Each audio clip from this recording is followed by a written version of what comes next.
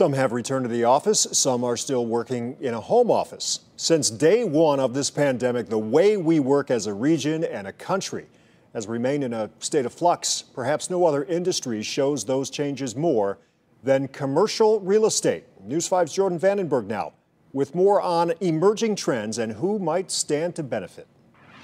For any business, a ribbon cutting is a big deal.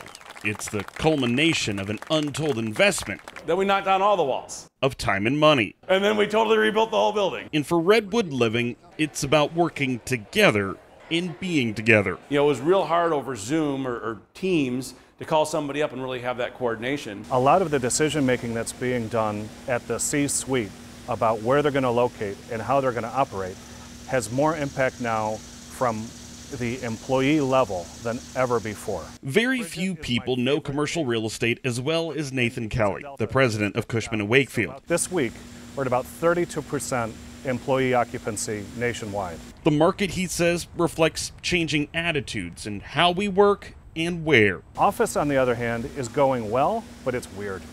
So you see a lot of diversity in decision making around how people are using their real estate. Some of that was changing before COVID, but we're seeing all of those trends get accelerated. Those accelerated changes so far have been to the benefit of communities like Independence, which has offered substantially more expansion and relocation incentives this year than last. And the adage, location, location, location, has never been more true. This allowed us to attract a different talent pool and then still retain the people we had when we were on the east side. When you're in the heart of Cuyahoga County, when you're in the middle of everything, you get the workforce from the east, west side, south side. You get that dynamic that's very important. For every company like Redwood Living that comes back to the office, there will be others that don't, Kelly says.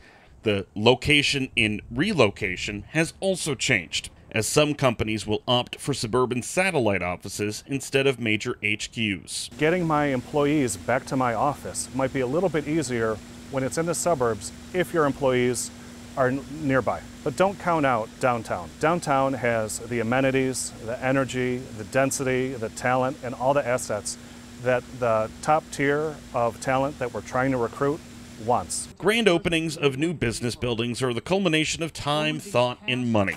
And in a post-pandemic world, there is even more to consider. In Independence, Jordan Vandenberg, News 5.